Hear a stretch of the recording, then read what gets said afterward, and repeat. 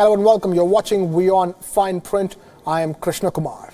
India has trashed Pakistan's foreign minister, Shah Mahmood Qureshi's remarks, blaming India for blocking peace efforts. India's foreign ministry sources have termed the Pakistan's allegations as baseless.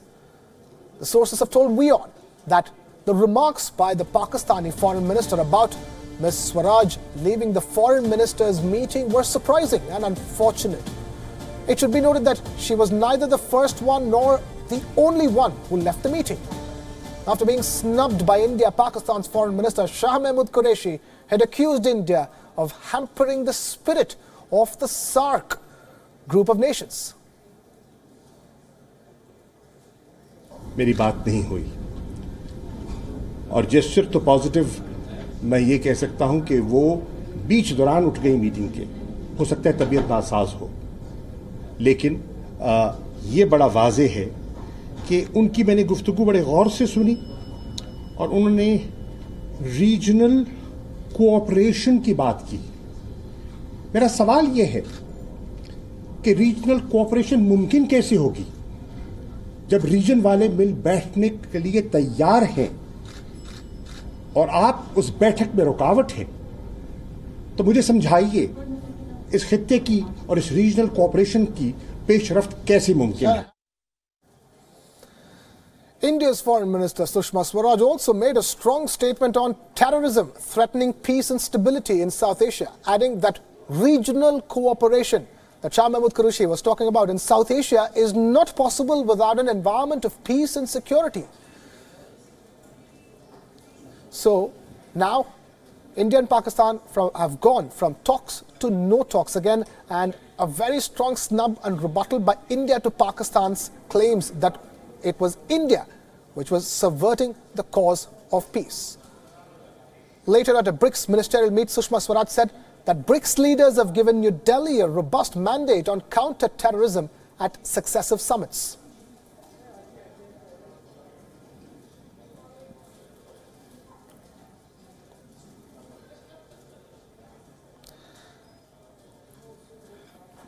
It's the top focus here on WION Fineprint, and now we're joined by former Indian High Commissioner G. Parthasarathi here. Thank you so much, Mr. Parthasarathi, for taking time out to be with us here on WION Fineprint. I have to ask you this. Shah Mahmood Qureshi is known to say a lot of things, from what I understand. But in this particular case, Shah Mahmood Qureshi was saying things that were not under the purview of the SAARC meeting in the first place. No, let's be very clear. Shah Mahmood Qureshi is too mercurial a person to be a foreign minister. This is not the first time when he has transgressed normal courtesies. Now, according to the SAARC charter, they were seated in a meeting of SAARC foreign ministers. According to the SAARC charter, SAARC is not meant to raise or discuss bilateral issues. The charter specifically excludes bilateral issues or any differences we may have with Pakistan or Bangladesh or Bhutan may have with Nepal. These cannot be discussed in SAARC. That is the basis on which SAARC was formed. Now, if Shah Mahmood Qureshi chooses to hurl accusations on India on issues pertaining to India-Pakistan relations, he is violating the basic charter of SAARC. So, what is going to be its implications? One, Sushma Swaraj walked out. Yeah. But I think our friends, both in India and abroad, must learn one thing. SAARC has not been able to progress because Pakistan has not implemented the provisions of major agreements. SAARC is a free trade area. Pakistan denies free trade to India. It is the only country. Everybody else is having free trade. Pakistan says they won't have it for India. And India has been distancing itself from SAARC and rather resorting to other forums like the BIMSTEC. That is the reason. Because whenever we are in a SAARC meeting, Pakistan, especially when it is represented by people like Foreign Minister Qureshi, choose to raise bilateral issues which is outside the purview. And worse still, they don't implement agreements within SAARC. So what has India done? We are not ending regional cooperation in South Asia. What we have done is shifted our economic agreement regionally to BIMSTEC, which is our eastern neighborhood, including Bangladesh, Sri Lanka, Myanmar, Yes, Thailand. it's the Bay of Bengal initiative for multi-sectoral technical and economic cooperation. Every country on our shores, Nepal, Bhutan, which are landlocked, on our eastern shores is already in regionally with us in another format. And worse still, for Pakistan's point of view, there are 2 members of ASEAN in this format. I understand. So, yeah. Yeah, fair enough. Parthasarathi, please stay with us, sir, because we're now being joined by my colleague Siddhant Sibal, who has been getting us all the updates from the United Nations General Assembly in New York, and he joins us live from New York right now. Siddhant, Shah Mahmood Qureshi's statements, and we have with us Mr. G. Parthasarathi, former Indian High Commissioner, and he's made it very clear. He should not have made any statements about bilateral talks at a SAARC summit that wasn't meant for it in the first place. Well, what happened in SAARC was primarily because of Pakistan. Pakistan was isolated completely during the SAARC meeting which took place here in New York. None of the other ministers spoke after the meeting got over, and it was Pakistani foreign minister who came out and started lashing against India and the foreign minister of India. But let me tell you, it was not only India that left the meeting, it was Afghanistan also. Afghan foreign minister left earlier than India after delivering the statement, and then later on the Indian minister, after giving the statement, left the meeting, and India was being represented by the foreign secretary throughout the meeting. But they were personal remarks which were made by the foreign minister of Pakistan, and Pakistan seemed frustrated after the meeting because Pakistan had planned to use that platform to not only amplify its anti-India rants but also try to make sure that the summit happens in Islamabad, which nobody agreed to. Siddhant, I wanted to ask you, how surprised was the media contingent when Shah Mahmood Qureshi came out, in lashing out against India? I mean, it was unexpected, I'm sure, even for the entire media contingent, which included you as well. Well, the expected part was that we did expected Pakistani foreign minister to speak because it works for him speaking against India for his domestic constituency. What was surprising for us was the fact the way he spoke against India, made personal remarks against the Indian foreign minister, and went against the norm of diplomacy at the United Nations, saying that the minister left in between the meeting, and forgot to mention that there were other ministers who left the meeting. His body language was pretty stiff. He didn't even bother to look at the Indian minister. When she entered, there were no pleasantries exchanged, and he was visibly very angry when the meeting got over. Angry because none of the ministers were eager to hear him, hear the Pakistani foreign minister, and Pakistan was isolated at that meeting, and Pakistani delegation was the largest to come and represent at the SAARC meeting. Siddhant Sibal joining us live from New York. I'm just going to bounce those details, those juicy details that Siddhant has picked up from the United Nations General Assembly, the SAARC summit, and the sidelines of it. I'm going to ask Mr. Parthasarathi, I want you to weigh in of these details that we do have. It's quite simple. You know, Pakistan was supposed to chair and host SAARC. But there were countries which just did not want to go to Pakistan. It was not just India. People who led the decision not to go were Afghanistan, Bangladesh. They were joined by India and Bhutan.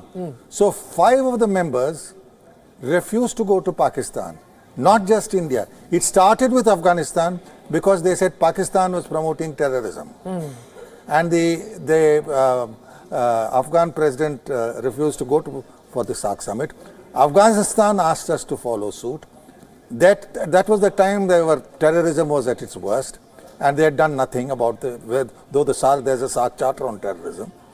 Bangladesh was facing the same problem of radical Islamic elements receiving support in Pakistan. So Bangladesh dropped out, and Bhutan said, if all these people are dropping in, we see no point. One last quick question. So they've knocked out any possibility. in the immediate future of SAARC meeting under their chairmanship. Yeah, because of this. Because of this. And it's not just India. It's Afghanistan, Bangladesh and Bhutan with India. And the stunt that Shah Mahmood Qureshi pulled off on the side of the SAARC summit. One last quick thought from you. Do you think it was, at the end of the day, anger spilling out from the fact that India was the one to cancel the proposed foreign ministerial level talks between India and Pakistan? Two things. One, it's nothing new as far as Shah Mahmood Qureshi is concerned. Second, he's a very ambitious man who believes that he is destined for higher responsibilities. So he has to, the Pakistan army, to appear more radical than his Prime Minister. Wow. The historic judgment. Women of all ages will now be allowed in Kerala's renowned Sabarimala temple. And the Supreme Court of India has said, in a majority decision led by the Chief Justice of India, Deepak Mishra, with one dissenting voice. And that came surprisingly from the woman judge on the bench, Indu Malhotra, doing away with the centuries-old tradition where women of menstrual age were restricted from entering the temple as its presiding deity, Lord Ayyappa, is considered to be a celibate. Chief Justice of India Deepak Mishra said devotion cannot be subjected to discrimination and a patriarchal notion cannot be allowed to trump equality in devotion. The head priest of Sabarimala temple today said, "We are disappointed but accept the Supreme Court verdict on women entry." 12 years after the case came to court, the Indian Apex Court has allowed menstruating women to enter the Sabarimala temple in the southern Indian state of Kerala. The Apex Court said that this ban was a form of untouchability and that men and women have equal rights guaranteed to them under the Constitution of India. However, Justice Indu Malhotra, the only woman judge in the 5-judge Constitution bench, disagreed with other judges and said that essential practices of a religion need to be decided by the religion only. One must not interfere with religious faith. Jessica Taneja, with video journalist Ajit for WION, New Delhi.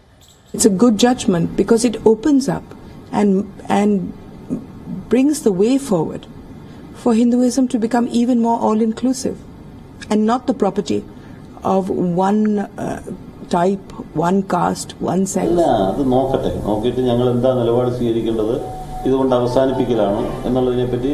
Devaswom board തന്നെ ചർച്ച ചെയ്യേണ്ടതായിട്ടുണ്ട്. 3-ാം തീയതിയിലെ board ആ പ്രശ്നം ചർച്ച ചെയ്തിട്ട് ആവശ്യമായിട്ടുള്ള നിലപാട് സ്വീകരിക്കും. Let's now take a closer look at the top court's verdict in detail and arguments raised by the 4 concurring judges. The Supreme Court said women are equally entitled for religious practice. Devotion cannot be subjected to gender discrimination. Women are not lesser or inferior to men. Biological reasons cannot be accepted in freedom for faith. Practice in the Sabarimala temple violates the rights of Hindu women. To treat women as children of a lesser god is to blink at the Constitution itself. The physiological feature of menstruating has nothing to do with the right to pray. Dignity of an individual is an unwavering nature of fundamental rights. Fundamental rights are essential for transformation of a society. The devotees of Ayyappa don't constitute a separate religious denomination.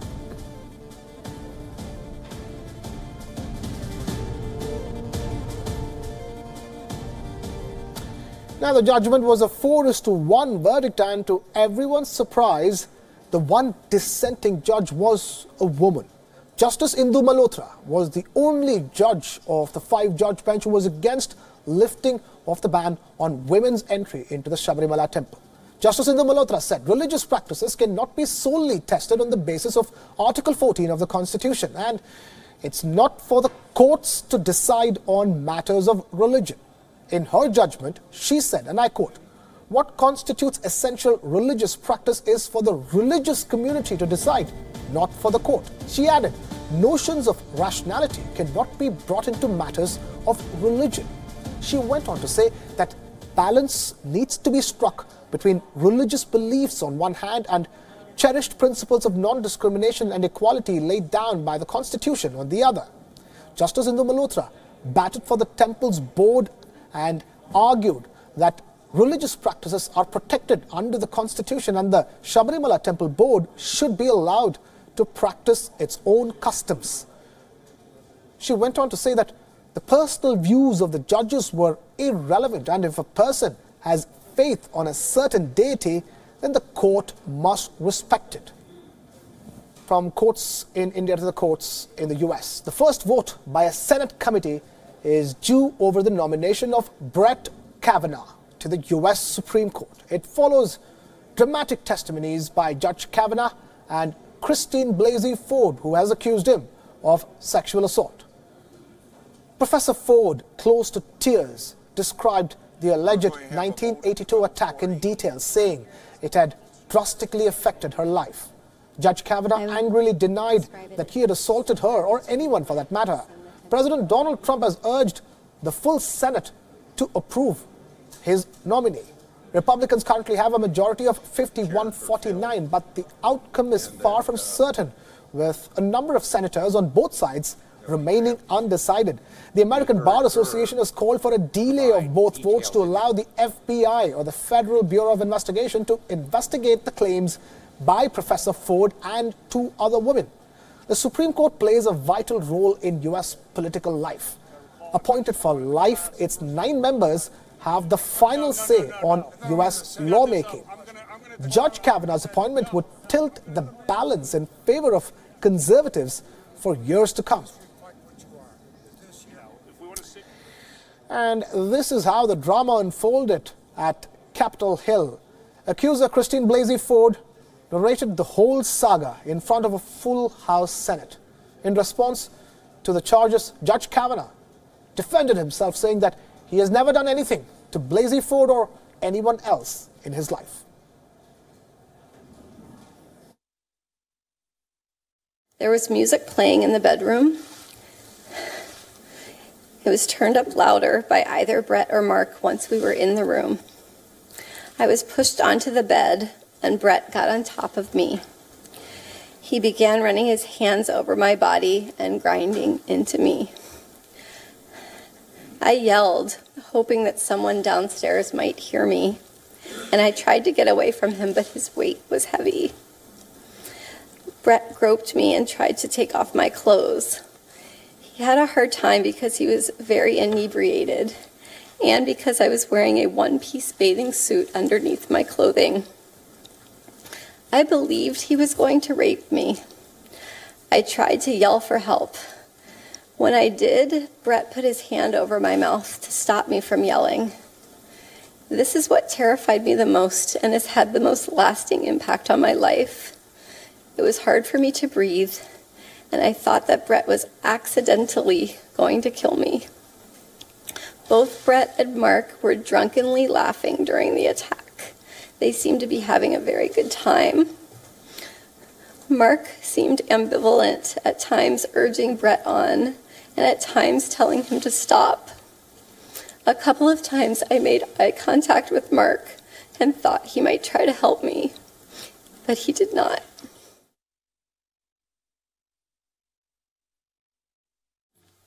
I'm not questioning that Dr. Ford may have been sexually assaulted by some person in some place at some time.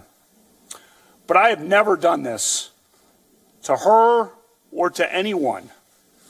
That's not who I am. It is not who I was. I am innocent of this charge. I intend no ill will to Dr. Ford and her family. The other night, Ashley and my daughter Liza said their prayers, and little Liza, all of 10 years old,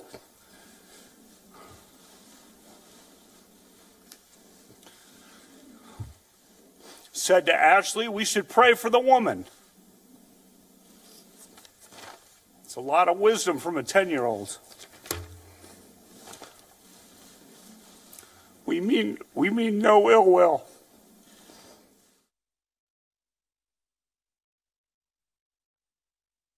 I am here today not because I want to be. I am terrified. I am here because I believe it is my civic duty to tell you what happened to me while Brett Kavanaugh and I were in high school. I have described the events publicly before. I summarized them in my letter to Ranking Member Feinstein and again in a letter to Chairman Grassley.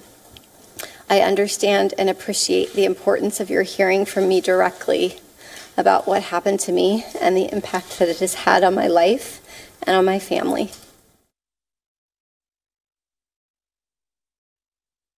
I categorically and unequivocally deny the allegation against me by Dr. Ford.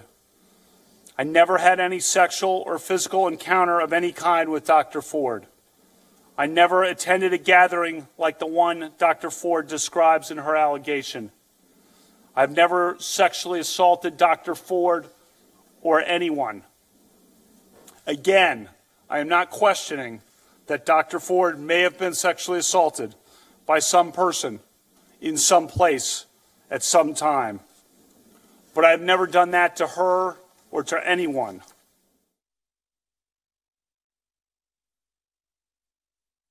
No, I was scared of the test itself, but was comfortable that I could tell the information and the test would reveal whatever it was going to reveal. I didn't expect it to be as long as it was going to be, so it was a little bit stressful.